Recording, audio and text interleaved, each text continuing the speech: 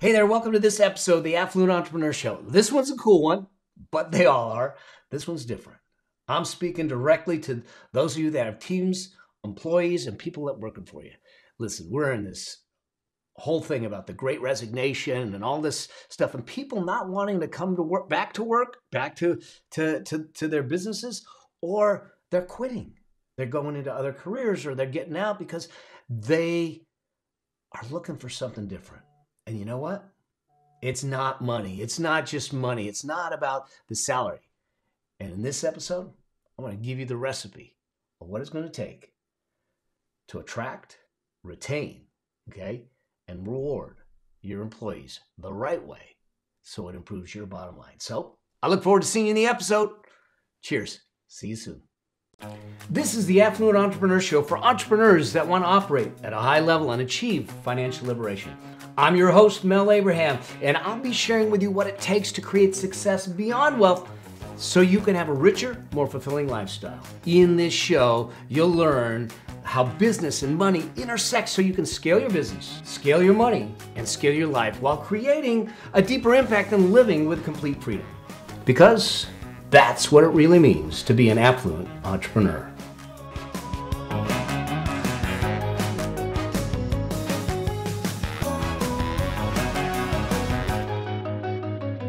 Hey there, welcome to this episode of the Affluent Entrepreneur Show. And in this episode, like I said, this is going to be I don't know that it's a different episode.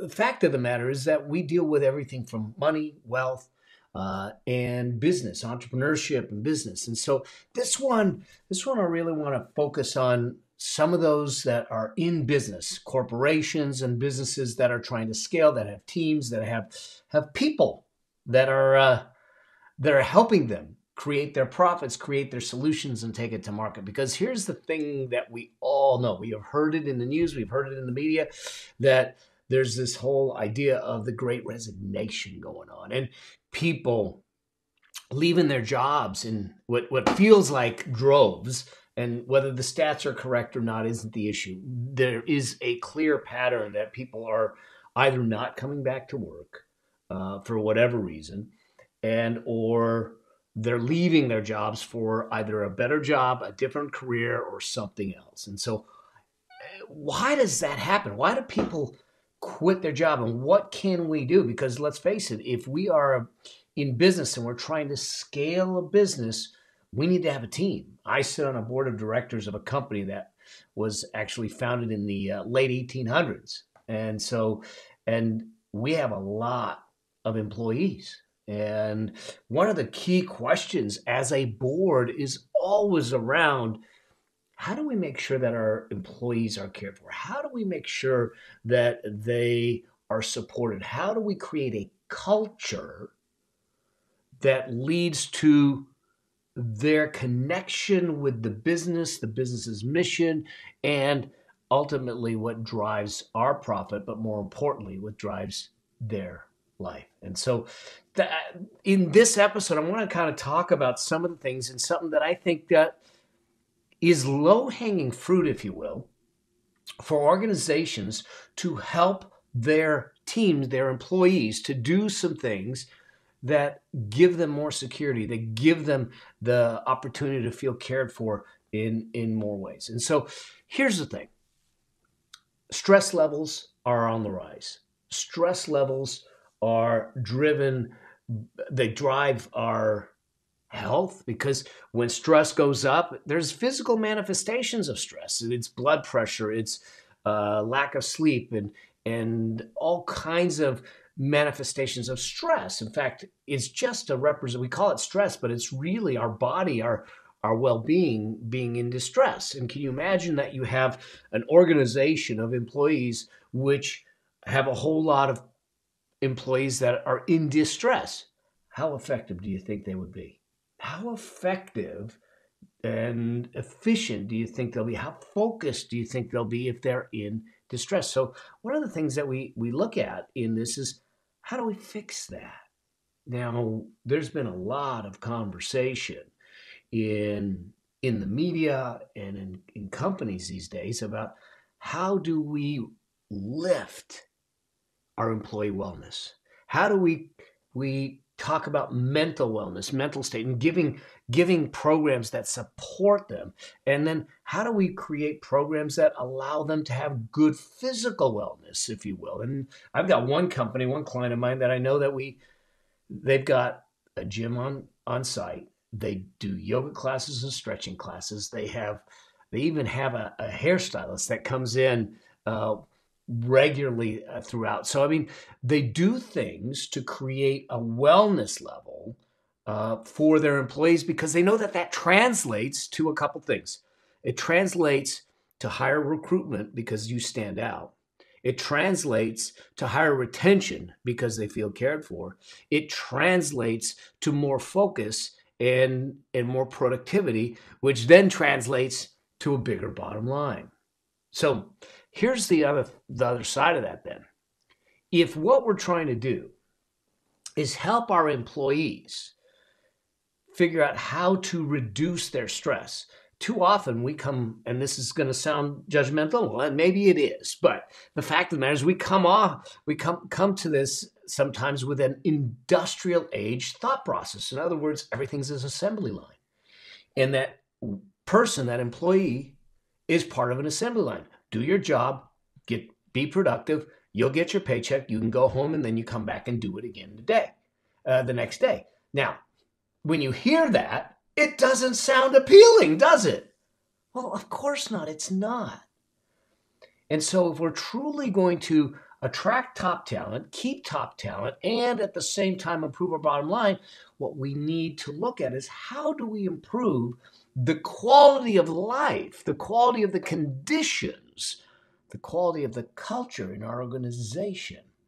And so I want to just touch on what I call the 5 dimensions of wellness, because I think that you'll start to see how this starts to play out. Now, those of you that are listening on iTunes, Spotify, or wherever the audio is, you're not going to see these graphics, but we'll make sure that the graphic is in the show notes so you can download this. The 5 dimensions of wellness, because here's what we look at is I think that the very base level of wellness that we try to bring into the game is this idea of mental wellness. And that's great. We're talking about mental wellness. How do we raise them? How do we give them tools, tactics, and strategies to raise their mental wellness? And along with that is we want to bring about their physical wellness. And a lot of organizations, we stop with these two. How do we give them mental wellness and physical wellness? In other words, how do we reduce the mental stress and distress? How do we reduce the physical stress or distress? How do we do that? You do it with different benefit programs. You have hotlines for stressed out workers that get a chance to have these conversations. You give them incentives to join a gym and go to a gym. You create those. I mean, there's a lot of benefit programs and employee benefits organizations are doing that. And that's not what this is about. But there's 3 other wellness elements, dimensions of wellness that I think we need to think about. The next one is this professional, or you could call it career. How do we allow our employees, our team members, to feel good about their career or about their professional wellness, their professional development, their ability to grow? And then there's this other piece, relational.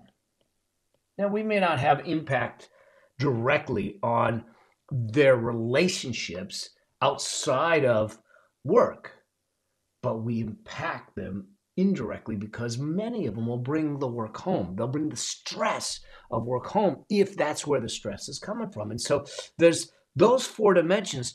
And what we want to do is try to reduce the mental stress, the physical stress, the professional stress, and the relational stress. But statistics, let's just look at some statistics, because statistics show what's the biggest stressor in people's lives.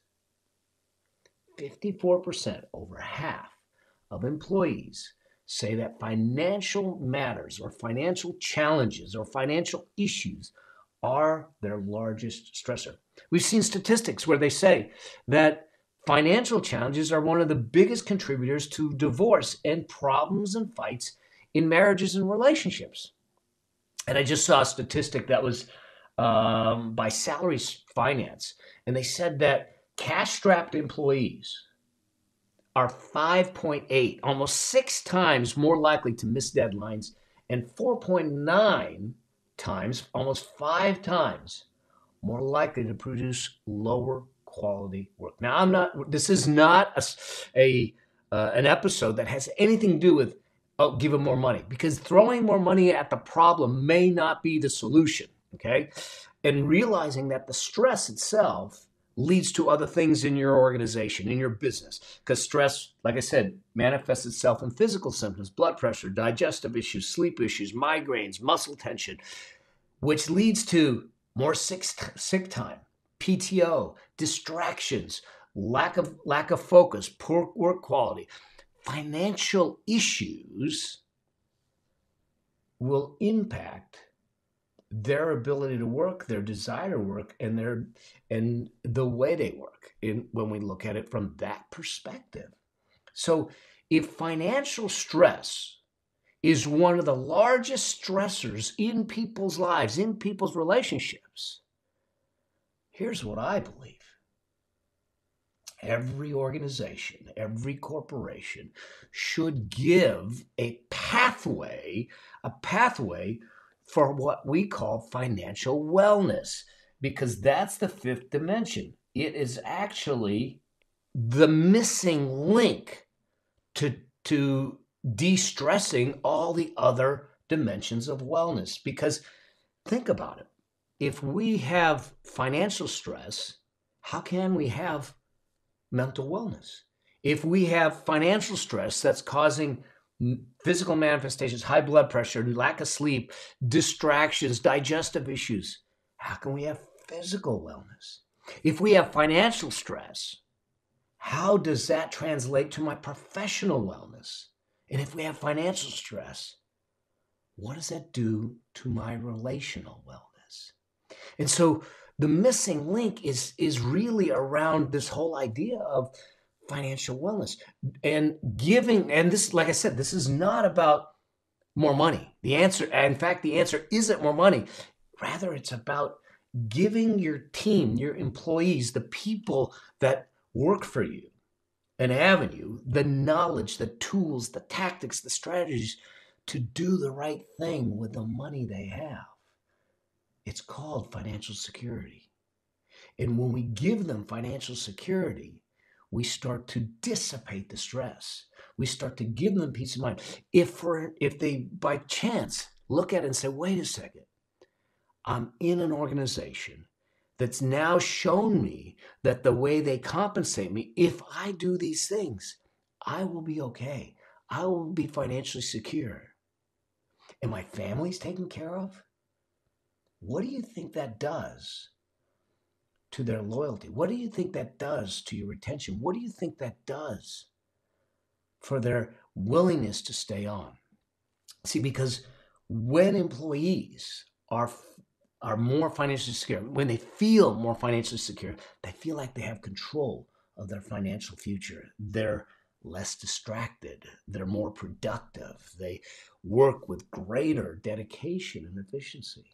And so one of the things that I think all organizations need to think about as part of their benefits, and there's a study that was put out by Employee Benefit News that as one of their benefits, they called it Employee Benefits 2.0, is that we need to think about how we can care for our employees or create a culture of caring for our employees at a far greater level.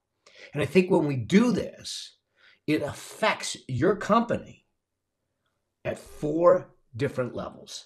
And so when we look at it from that perspective, here's the 4 levels that I think and why doing this will affect those 4 levels. The first level is it's actually going to affect your ability to recruit. When we look at recruiting, the same study by Employee Benefit News said employers who make their employees' lives better will contributing to settling the Great Resignation. That's what they called employee benefits 2.0. In other words, when you create a reputation for improving life's conditions of your team members, of your employees, that is an attractive thing. So if we're trying to stand out in a marketplace of reluctant workers, then one of the things that we need to do is make sure that they feel cared about, because they're more likely to join an organization that gives them the pathway to peace in the future, the pathway to a good life in the future, a pathway where they feel like they are not there just collecting a check and putting in time, but they're there on a mission, on a movement, doing something that not only serves the organization and the solutions that you provide, but serves their life in the process. So that's number one. Are you looking to figure out this whole money game? Well, I got news for you. I want to invite you to my 7-day money plan workshop, my money plan challenge. Okay, this is totally free, and this is where we get a chance. I wanted to put something together to help everyone set a solid foundation. Here's the thing. If we're truly going to change our financial destiny, we need to have a rock solid, unshakable financial foundation. And so join me for 7 days, and we're going to walk through everything from figuring out the money mind stuff to understanding some numbers, understanding what your target is, structuring, the plan, figuring out how to deal with your debt. What do you do first? How do you ratchet your income? We're going to take one element of each thing on each day, work it through in an action guide and workbook with tools and tactics to make it happen. And so all you got to do is go to themoneyplanchallenge.com, sign up for free, and go through the training. This is my gift to you for being on this journey with me. And hopefully what we do in that process is we set you on a solid foundation. So as we have more and more conversations, we can change your financial trajectory and destiny together. And I look forward to seeing you there. Cheers. The other thing that this will help you with is retention, which is directly tied to this Great Resignation. You know that a study was out there that said 81% of millennials, 75% of Gen Xers, and over 50% of boomers said they would change companies if they found a company that cared more. They didn't say they would change because of the money. That's why I'm saying this has nothing to do with more money. They said they would change if they found a company that cared more. And one of the ways you can care more is to give them a pathway to a financial secure future. And the way you do that is to give them the tools, the tactics, and the strategies to secure their future on their own, to give them control with what they are being paid. Okay? That then leads to number 3 on this, and that is, believe it or not, their reasoning. When you educate your team members, your employees, your management from a financial standpoint to help them understand financial literacy, financial security, and the financial decisions, interestingly enough, what you do is you make them smarter about your business. They now see the business decisions that they're making through the eyes of financial literacy. And what it does is it impacts, according to a Harvard Business School survey, they said that actually impacts their actions on the broader organization, because they're thinking down the line towards your bottom line, towards profits, and how does this affect, and what is the cash impact of doing this? They get to make more informed decisions because they have a better understanding of the financial implications of the things that they're doing. They better have a better understanding of the business parameters of what they're doing, which then leads to this last part of this, and that's your returns. This is all about your bottom line. This is all about your profits. Think about this. If we can facilitate them feeling cared for more, them feeling more focused, getting rid of the distractions, reducing the stress, they get smarter from a financial standpoint, they'll be more productive.